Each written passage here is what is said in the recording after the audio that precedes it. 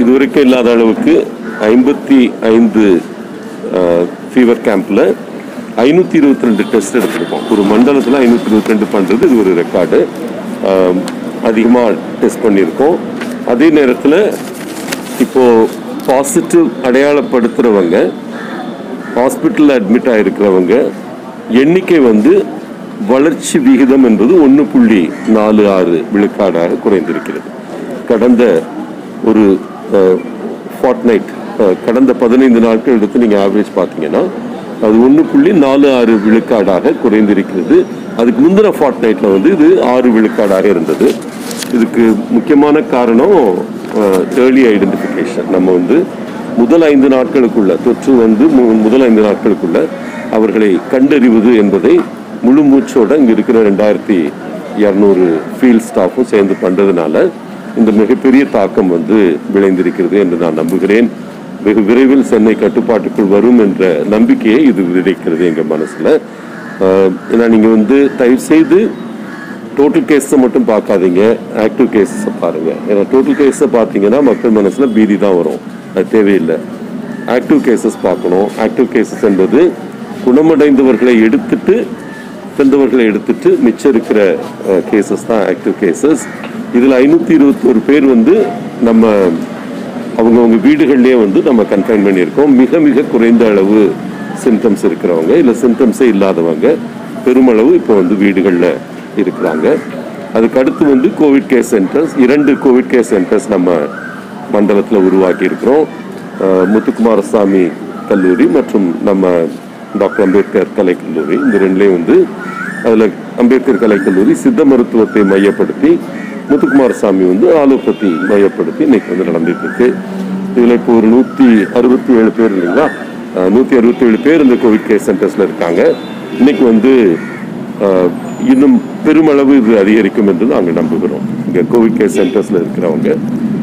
அதனால் ஓரளவு moderate cases இல்லை அசிம்டமேட்டிக் கேசஸ் இப்போ நம்ம மண்டலத்தில் ஆல்மோஸ்ட் ஒரு 800 கேசஸ் பக்கத்தில் அதில் இருக்கிறாங்க. இப்போ இருக்கிற 2308 ஒரு 1/3 இந்த மாதிரி அசிம்டமேட்டிக் மற்ற கேசஸ் இருக்கிறாங்க. மற்றும் எல்லா தடுப்பு நடவடிக்கைகளையும் தீவிரப்படுத்தி இருக்கோம். பாதிப்புகள் குறைய துவங்கி இருக்கின்றது ஒரு நல்ல செய்தி. மற்றபடி பாசிட்டிவிட்டி ரேட்டும் குறைஞ்சிருக்கு. அதாவது எத்தனை பேர் டெஸ்ட் பண்ணுறோம், அதில் எத்தனை பேருக்கு பாசிட்டிவ் வந்திருக்கின்றது, அந்த பாசிட்டிவிட்டி ரேட் குறைய துவங்கி இருக்கின்றது ஒரு நல்ல அறிகுறி. இது அதிகமாக டெஸ்ட் பண்ணுறோம், ரொம்ப ஏர்லி ஸ்டேஜில் எடுத்துகிட்டு இருக்கோன்றதை இது காட்டுதுன்னு நினைக்கிறேன். இது வரைக்கும் ஒரு 1 செகண்ட் இந்த கன்வர்ஷன் ரேட், அதாவது ஃபீவர் கிளினிக்கு போகிறவங்க அதில் எத்தனை பேர் டெஸ்ட்டுக்கு அனுப்பப்படுறாங்கன்றது இதை 20 விழுக்காடாக உயர்ந்திருக்கிறது. நம்ம முன்னால் 10% அவங்க பாசிட்டிவ் அந்த டெஸ்ட்டுக்கு அனுப்பிட்டு இருந்தாங்க. இப்போ ஆல்மோஸ்ட் 5இல் 1 அந்த டெஸ்ட் எடுக்க அனுப்பப்படுகிறார்கள். அத்தியாவசிய பொருட்கள் வழங்குறதுக்காக வர வாலண்டியர்ஸ் இப்போ 400 பேராக உயர்த்தி இருக்கிறோம். அது போக கபசுர குடிநீர் கொடுக்கறது எல்லா வீடுகள்லையும் 92,000 குடும்பங்கள் இருக்கு. எல்லா குடும்பங்களுக்குமே கபசுர குடிநீர் கொடுக்குற பணி நடந்துட்டு இருக்கு. மெடிசின்ஸ் அதாவது வைட்டமின்ஸ், ஜிங்க்கு, இப்போ வந்திருக்கிற அந்த ஹோமியோபதிக் மெடிசன் இதெல்லாமே வல்னரபிள் செக்ஷனுக்கு மட்டும்தான் கொடுப்போம். அது பல இடங்களில் இப்போ எல்லா ஃபேமிலியுமே கேட்க ஆரம்பிக்கிறாங்க எங்கள் ஃபீல்டு ஒர்க்கர்ஸ்ட்டை. ஆனால் இப்போதைக்கு ஆப்ரேஷன் முடிவெடுத்திருக்கிறது இது வல்னரபிள்னு அடையாளப்படுத்துகிறவங்க அவங்களே அடையாளப்படுத்தி வல்னரபிள் செக்ஷன்ஸ்க்கு மட்டுமே இதை கொடுக்கறதுன்னு முடிவெடுத்திருக்கிறோம். காவல்துறை கண்காணிப்பு பணிகள் தீவிரப்படுத்தப்பட்டிருக்கின்றன. கடந்த 6 நாட்கள் லாக்டவுனில் ஒரு 6000 கேஸுக்கு மேலே இப்போ போட்டிருக்கிறோம் இங்கே ஆனால் இந்த ட்ரெண்டு குறைஞ்சிக்கிட்டே இருக்குது. கடந்த முதல் நாள் போட்டதுலேருந்து நேற்று வரைக்கும் பார்த்தீங்கன்னா அந்த ட்ரெண்டு குறைஞ்சிக்கிட்டே இருக்குது. அதனால் மிகுந்த நம்பிக்கையுடன் இருக்கிறோம். மக்களே ஒரு புரிந்துணர்வோடு பண்ணிட்டு இருக்கிறாங்கன்னு நினைக்கிறேன். தீவிர சுவாச பாதிப்பு, அதனால் விளையும் உயிரிழப்புகள் மிக மிக குறைந்திருக்கின்றன. நான் சொன்ன மாதிரி நேற்று 2 பேர் தான் இங்கு இறப்பு நிகழ்ந்தது. பாதிக்கப்பட்ட தெருக்களும் இப்போ குறைஞ்சிக்கிட்டே வருது. ஏன்னா குணமடைந்தவர் எண்ணிக்கை அதிகமாக அந்த ஸ்ட்ரீட்ஸை இப்போ ஃப்ரீ பண்ணிட்டு இருக்கிறோம். இப்போ எத்தனை தெருக்கள் இப்போ கார்டன் ஆஃப் பண்ணியிருக்கோங்க? 38 தெருக்கள் மட்டும்தான் இப்போ வந்து கார்டன் ஆஃப் பண்ணியிருக்கோம் முழுமையாக. வீடுகளில் பிளாக் பண்ணியிருக்கிறது ஒரு 2000க்கு பக்கத்தில் இப்போ வந்து அந்த வீட்டில் போடுற அந்த அடையாளம் இந்த இடத்துல பல பேஷண்ட்ஸ் அதை தேடி செல்லக்கூடிய ஒரு நிலை வந்திருக்கு. ஏன்னா எல்லாருக்குமே வந்து அவங்க அனுமதியோடு தான் அவங்கள அங்கே அந்த இடத்துக்கு அனுப்புகிறாங்க. ஸ்டான்லியிலேருந்து இதை கோஆர்டினேட் பண்ணிகிட்டு இருக்காங்க. அது ஒரு முக்கியமான முயற்சியாக மக்களால் பார்க்கப்படுகிறது. அதனால் மைல்டு கேசஸ் தான். நீங்கள் எனி கேஸ் ரயில்வே கோச்சில் வச்சு இருக்கிறவங்க மைல்டு கேசஸ் தான் அனுப்ப முடியும். ஆல்மோஸ்ட் 80% வந்து மைல்டு கேசஸ் தான் அன்றைக்கு தேதிக்கு வந்து. ஸோ அதனால் அதுக்கு தேவைப்படுற இடங்கள் நம்ம மண்டலத்தில் நிறையாவே இருக்குதுன்னு நினைக்கிறேன். ஏன்னா அதை வந்து ஒரு ஹாஸ்பிட்டல்ஸாவோ கோவிட் ஹெல்த் சென்டர்ஸாவோ கொண்டு போக முடியாது. கோவிட் கேர் சென்டர்ஸாக வச்சுருக்கலாமே தவிர வேறு ஒரு தனிமைப்படுத்துறதுக்கான ஒரு இடமா தான் நீங்கள் அந்த கோச்சஸ் வச்சுருக்க முடியும். அந்த தேவை இன்னைக்கு வந்து இருக்குன்னு எனக்கு படலை. ஓகே, ஹாஸ்பிட்டல்ஸில் பழங்கள் இந்த மாதிரி கொடுத்து அனுப்புகிறாங்க தவிர அதுக்கு ஒரு பரிசோ ஊக்கத்தொகை கொடுக்கல. எதுங்க நிறைய பேர் வீட்டில் வராதவங்க எங்களுக்கு இருக்குது செக் பண்ணி சொல்லிட்டு வந்து வருவாங்க. ஆமாம், அதுக்காக ஊக்கப்படுத்துறது இல்லை. இது வரைக்கும் அந்த மாதிரி ஒரு பிளான் இல்லை. ஒரு அடையாளமாக பழக்கூட அந்த மாதிரி தான் கொடுத்துட்டு இருக்காங்களே தவிர அதுக்கு ஒரு ஊக்கத்தொகையான கான்செப்ட் இல்லை. இங்கே நம்ம வச்சுருக்கோம்ல விவேகானந்தா வித்யாலயா, இங்கே கல்யாணபுரம், இந்த இடங்களில் வந்து தங்க வர்றவங்களுக்கு 1000 rupees இப்போ தந்துட்டு இருக்கோம். அது இப்போ சிஎம் அறிவிச்சிருக்கிறாரு. அதனால தான் இப்போ அங்கே நல்ல இன்க்ரீஸ் இருக்குது. ஆல்மோஸ்ட் 197 பேர் போல் இப்போ அங்கே வந்துட்டாங்க. ஏன்னா அவங்களுக்கு அவங்க வீட்டில் இருந்து அங்கே ரொம்ப கிராம்ப்டாக இருக்கிற இடத்துல இருந்து இங்கே வந்து இருக்கிறதுக்கு அது ஒரு ஊக்கத்துறை மாதிரி கொடுக்குறோம். பட் ஆனால் வெளியே போகிறவங்களுக்கு இது வரைக்கும் ஒரு அடையாளமாக பழக்கூட தான் கொடுக்குறமே தவிர வேறு எதுவும் கொடுக்குறது இல்லை. பட் இது நல்ல தாக்கம் இந்த ஸ்கீம் வந்து. சொல்லுங்கள்.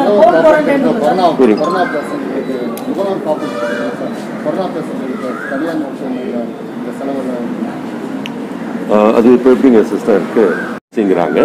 அதனால் தனியார் மருத்துவமனையில் எடுத்துக்கிறவங்க அரசாங்கத்தால் அங்கீகரிக்கப்பட்ட அந்த லிஸ்ட்ல ஏற்கனவே வந்து முதல்வர் காப்பீட்டு திட்டத்துக்கு கீழே வருது இல்லைங்களா, அதில் வந்து நம்ம ஸ்கீம்ல கொண்டு வந்துருக்கோம் கொரோனா ட்ரீட்மெண்ட். சங்கத்தோட பேசி எந்த சங்கத்தில் அலோவ் பண்றாங்களோ அந்த இடங்களில் கொடுக்கலாம். அது ஒன்றும் பிரச்சனை இல்லை.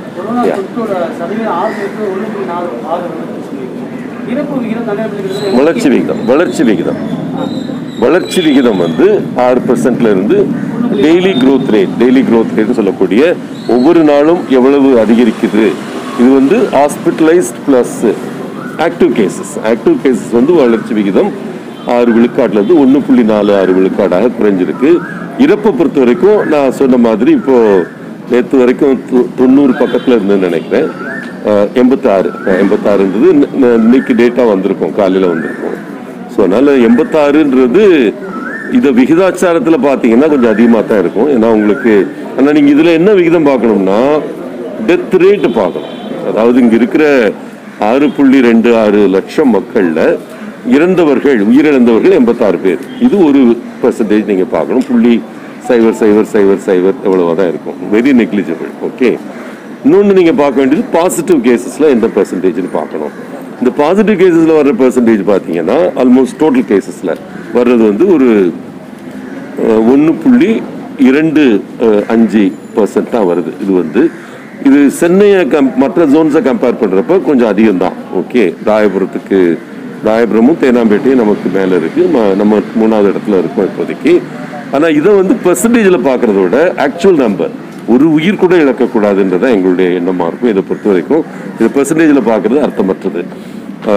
ஒரு உயிர் கூட இழக்காமல் இருக்க வேண்டும் என்றால் அடையாளப்படுத்துறது முதல் 5 நாட்கள் அடையாளப்படுத்தணும். இதைத்தான் வந்து நாங்கள் அழுத்தமாக பதிவு பண்ணிட்டு இருக்கோம், பப்ளிக் கொண்டு போய் சேர்த்துட்டு இருக்கோம்.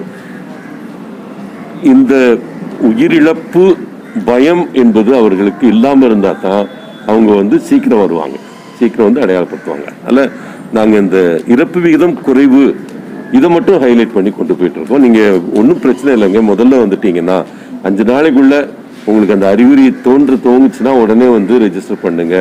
அது ஒரு காய்ச்சலாக இருக்கட்டும், சளியாக இருக்கட்டும், இருமலாக இருக்கட்டும், உடல் தளர்வாக கூட இருக்கட்டும், வந்து டெஸ்ட் பண்ணிக்கோங்க அப்படின்ற எண்ணத்தில் தான் இப்போ இருக்கும். டெஸ்டிங்கை மிக மிக அதிகமாக பண்ணிட்டு இருக்கிறது காரணம் இதுதான். இந்த ஒரு சின்ன மண்டலத்திலே 522 டெஸ்ட் எடுத்திருக்கோம் அப்படின்னா உங்களுக்கு தெரிஞ்சிருக்கும் எந்த அளவுக்கு இதை ஆழமாக கொண்டு போகணும்னு முதல்வர் விரும்புகிறாருன்னு. கலெக்டர் மீட்டிங்லேயும் அவர் தெளிவாக சொல்லியிருக்கிறது. டெஸ்டிங்கை அக்ரெசிவாக டெஸ்ட் பண்ணுங்கன்னு ரொம்ப தெளிவாக சொல்லியிருக்காரு. Chief secretary அறிக்கைப்பட்டிருக்காரு. அதனால் டெஸ்ட்டு செய்யணும்னு விரும்பி வர்ற அறிகுறிகள் இருக்கிற எல்லாருக்குமே ஒரு நாளுக்குள்ள நாங்கள் அந்த டெஸ்ட்டை பண்ணக்கூடிய அளவுக்கு இன்னைக்கு ஃபெசிலிட்டி கிரியேட் பண்ணியிருக்கோம். ஓகே, வடசென்னையில் பார்த்தீங்கன்னா நம்ம பணியாளர்கள் எல்லா வீடுகளுக்கும் போய் காய்ச்சல் இருக்கா ஆர் ஃபேக்டர்னு சொல்லக்கூடிய ஒருத்தர் எத்தனை பேருக்கு பரப்புறாங்க அந்த ஃபேக்டர் வந்து 1க்கு கீழே நம்ம கொண்டு வந்துட முடியும்னு நம்புகிறேன். இதே போல் ஒத்துழைப்பு, மக்கள் ஒத்துழைப்பு இருக்கணும். காவலர்களுக்கு இன்னும் வேலை குறைக்கணும். நம்ம வந்து இன்னும் ஒரு நாளைக்கு இந்த மண்டலத்தில் மட்டுமே ஒரு 500-600 கேஸ் இன்னைக்கு ஃபைல் பண்ணுற நிலைமை இருக்குது. அது இன்னும் குறையணும். மக்கள் இயற்கையாக வந்து உள்ள இருக்கக்கூடிய பழக்கம், மாஸ்க் போடுற பழக்கம், சமூக விலகல், இதெல்லாம் இன்னும் ஆக்டிவாக வந்ததுன்னா கண்டிப்பாக வந்து ஊரடங்க நீட்டிக்கிற அவசியம் இல்லாமல் இருக்கும்னு நான் நினைக்கிறேன். Okay, tracing, tracking, testing, technology, treatment. Okay, இந்த 5 டீயை வந்து ஒருங்கிணைந்து செய்கிறது தான் தாராவி மாடல். அக்ரெசிவாக டெஸ்ட் பண்ணுறது, அது நம்மளும் அதை பண்ணுறோம். கேரளா மாடலில் ஒரே வித்தியாசம், ஆயுர்வேதத்தை நல்லா பிளெண்ட் பண்ணி கொண்டு போயிட்டாங்க. முதல்ல இருந்தே அலோபதி மட்டும் இல்லை, ஆயுர்வேதத்தையும் பிளெண்ட் பண்ணி கொண்டு போயிட்டாங்க. இப்போ தமிழக அரசாங்கம் நம்ம சித்த மருத்துவத்தை பிளெண்ட் பண்ணி கொண்டு போயிட்டு இருக்கிறோம். அதில் எந்த ஒரு மாற்று கருத்தும் கிடையாது. ஓகே, ஒரு வித்தியாசம் கேரளாவுக்கும் நமக்கு என்னன்னா, அங்கே எதிர்கட்சிகள் முழுமையாக வந்து அரசாங்கத்தோட ஒத்துழைத்து நின்னாங்க, களத்தில் நின்னாங்க.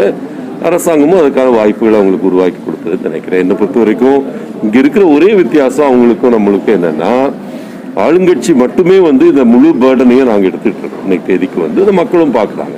ஓகே, அந்த ஒரு வித்தியாசம் மட்டும் இல்லாமல் எதிர்கட்சியும் இதில் வந்து ஒத்துழைத்தாங்கன்னா இன்னும் நல்லா இருக்கும்னு நினைக்கிறேன். அவங்களுக்கு இப்போ இந்த ஏரியா பொறுத்த வரைக்கும் எம்பி வந்து டிஎம்கே எம்பி எந்நேரம் வேணாலும் அவர் வரலாம். ஜோனல் ஆஃபீஸில் உட்காந்துட்டு இருக்கிறோம். எம்எல்ஏ வந்து மாற்று கட்சி எம்எல்ஏ தான். அவங்கெல்லாம் வந்து பணியாற்றுறதுக்கு எந்த தடையும் கிடையாது எங்களை பொறுத்த வரைக்கும். அந்த ஒரு வித்தியாசம் தான் எனக்கு தெரிஞ்சு கேரளாவுக்கு நமக்கும். அஃப்கோர்ஸ் நமக்கு இருந்த சவால்கள் அவங்களுக்கு கிடையாது. நமக்கு இருந்த மாதிரி இந்த மாதிரி இப்போ தண்டையார்பேட்டையோ ராயபுரமோ மாதிரி வந்து மிக குறுகலான தெருக்கள், அதிகமான ஜனத்தொகை, இந்த மாதிரி கான்சன்ட்ரேஷன் திருவனந்தபுரத்தில் கூட கிடையாது. திருவனந்தபுரத்தில் பார்த்தீங்கன்னா நம்மள மாதிரி பாப்புலேஷன் டென்சிட்டியில் ஒரு 3 மடங்கு நம்மளோட குறை அவங்க வந்து இங்கே இருக்கிறத விட. ஸோ இங்கே இருக்கிற சவால்கள் நீங்கள் வந்து சென்னையை கம்பேர் பண்ணணும்னா நீங்கள் வந்து டெல்லி கூடயும் மும்பை கூடயும் கம்பேர் பண்ண முடியும். ஓகே, மும்பையில் ஒரு தாராவியை எடுத்து அதில் வந்து அவங்க கான்சன்ட்ரேட் பண்ணி அதை வந்து எடுத்து கொண்டு வந்துட்டாங்க. ஆனால் இப்போ தானேலையும் பேலாப்பூர்லையும் அங்கே போய் இருக்கிற பிரச்சனைகள் அவங்க இன்னும் அந்த சவாலை இன்னும் சந்திச்சுட்டு தான் இருக்கிறாங்க. ஸோ மும்பை எடுத்துக்கிட்டிங்கன்னா ஓவராலாக நம்மளை விட டெத் ரேட் அவங்களுக்கு 3 மடங்கு அதிகம். இங்கே சென்னை மாதிரி அங்கே வந்து 3 மடங்கு அதிகம். ஒரு தாராவியில் ஃபோக்கஸ் பண்ணி அந்த 1க்கு கீழே கொண்டு வந்துட்டாங்க. அது ஒரு பெரிய வெற்றியாக பார்க்கப்படுகிறது. அதிலிருந்து நாங்கள் கற்றுக்கொள்ளக்கூடிய விஷயங்கள் நிறையா இருக்குது. இங்கே வந்து மாண்புமிகு முதல்வர் வந்து ஏற்கனவே இங்கே சென்னையை பொறுத்த வரைக்கும் கொடுத்துருக்கிற மைக்ரோ பிளானிங் மாடல் தாராவியில் இருக்கிறத விட வித்தியாசம் கிடையாது. ஃப்ராங்காக வந்து கிருமிநாசினி அடிக்கிறதோ இல்லை லாக்டவுனில் அவங்களுடைய வாழ்வாதாரத்துக்கான உதவிகள் செய்கிறதோ பெரிய வித்தியாசங்கள் எனக்கு தெரிஞ்சு இல்லைங்க. நான் ஓரளவு ஆய்ந்து படித்து பார்த்த வரைக்கும் அதில் இருக்க நல்ல விஷயங்கள் எல்லாம் எடுத்து செயல்படுத்துறதுக்கு நாங்கள் முயற்சி. இதே இந்த எஃப்எஸ்டபிள்யூ மாடல் அங்கேருந்து அவங்க போட்டது தான். எஃப்எஸ்டபிள்யூ மாடல் வாலண்டியர்ஸை கூப்பிட்டு வர்றது. அவங்க வந்து மக்களுக்கான பாதுகாப்பு அவர்கள் உள்ளே இருக்காங்கன்றத என்ஷூர் பண்ணுறதுக்கு அவங்க வந்து வெளியே வந்துட்டு இருக்கிறாங்க. கமாண்டோ படை வீரர்கள் மிக முக்கியமான பணியாற்றி கொண்டிருக்கிறார்கள். எனக்கு தெரிஞ்சு ராயபுரம் மண்டலத்திலையும் அவங்க தண்டையார்பேட்டை மண்டலத்தில் தான் கொடுத்துருக்குறாங்க. அவர்களுடைய பணி முதல் நாள் நேற்று தான் வந்தாங்க. மிக சிறப்பாக இருந்திருக்கு. சில இடங்களில் இன்னும் நல்ல கட்டுக்குள் அந்த இடத்த கொண்டு வர்றதுக்கு அந்த அவர்களுடைய பிரசன்ஸ் வந்து உதவியாக இருக்குன்னு நினைக்கிறேன். ஜவஹர் இன்ஜினியரிங் ஏற்கனவே இயங்கிட்டு இருக்கு. இப்போ நம்ம அம்பேத்கர் வந்துருச்சு. அதனால பல இடங்கள்ல அதை கொண்டு போயிட்டோம். கபசுர குடிநீரை பொறுத்த வரைக்கும் இம்யூனிட்டி பூஸ்டா எல்லா இடங்களையும் கொடுக்கறதுக்கு ஏற்பாடு செஞ்சாச்சு. அது இன்னும் எங்கெல்லாம் அந்த கலெக்டர்ஸ் முடிவெடுக்கிறாங்களோ அங்கெல்லாம் வந்து கொண்டு போறதுக்கு அரசாங்கம் ரெடியா இருக்கு. இந்தியன் மெடிசனுக்குனே இப்போ முதல்வர் வந்து ஒரு 16 கோடி அலாட் பண்ணியிருக்காருன்றாங்க. ஸோ இதெல்லாம் வந்து இந்த மாதிரி மக்கள் விரும்பக்கூடிய தமிழ் மருத்துவமான சித்த மருத்துவத்தை எல்லா இடத்துலையும் கொண்டு போகிறதுக்கான நடவடிக்கைகள் தான் இது. எந்த கலெக்டர் அங்கே வந்து கோவிட் கேர் சென்டரை மாற்றணும், சித்தாவை மையப்படுத்தி மாற்றணும்னு சொன்னால் அவங்க மாற்றுறதுக்கு அவங்களுக்கு எல்லா உரிமையும் இருக்குது. கோவிட் கேர் சென்டர் வந்து இன்னைக்கு நான் சொன்ன மாதிரி இங்கே ஆறில் ஒன்று மாற்றிருக்கோம். அது மாதிரி யார் மாற்றணும்னு நினைக்கிறாங்களோ அவங்க மாற்றி கொண்டு போகிறதுக்கு ஏன்னா நேஷனல் இன்ஸ்டியூட் ஆஃப் சித்தாவே இங்கே தான் இருக்குது, தமிழ்நாட்டில் தான் இருக்குது. அறிஞர் அண்ணா நம்மகிட்ட இருக்குது. இங்கே எல்லாமே வந்து இந்த மேனுஃபேக்சரிங் கெப்பாசிட்டி டைம் கால் மூலமாக மிக அதிகமாக உற்பத்தி இன்னைக்கு நடந்துகிட்டு இருக்கு. இன்னும் பன்மடங்கு தேவை இருந்தாலும் அதை சமாளிக்கிற அளவுக்கு நம்மளுடைய சித்த மருத்துவத்துறை ரெடியாக இருக்கு.